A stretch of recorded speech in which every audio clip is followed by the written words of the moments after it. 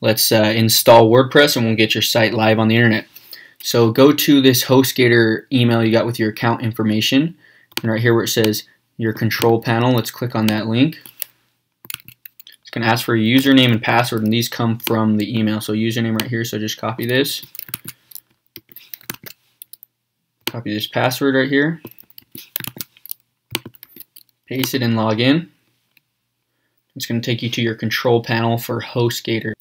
So I'm just going to exit this welcome thing. So you can either click on right here where it says get started with WordPress today, or if you scroll down to software and services where it says quick install, if you click that, both of those will take you to the same location, and then click on WordPress. Hit continue. You're going to want to leave this blank, check this, and then where it says admin email, just put a contact email.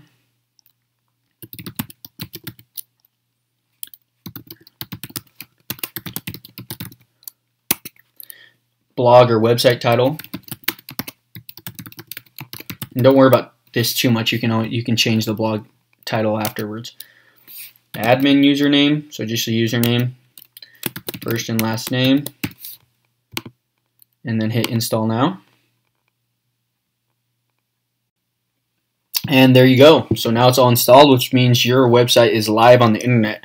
You can just type in your domain or click here, this link right here.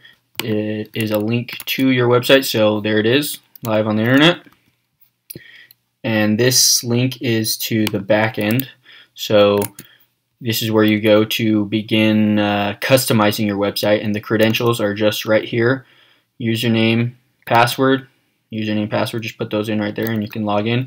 And after you've logged in, you can change this password to whatever you want. So yeah, it's all live. I would just recommend copying and pasting this somewhere safe, or writing it down so that you have the links and the username and password so that you can log in correctly and get started on customizing your website.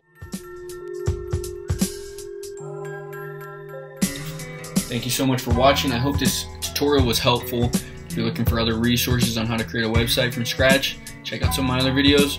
Or you can go to buildwithoutcode.com, where I made a course on how to build websites using WordPress. So, thanks again.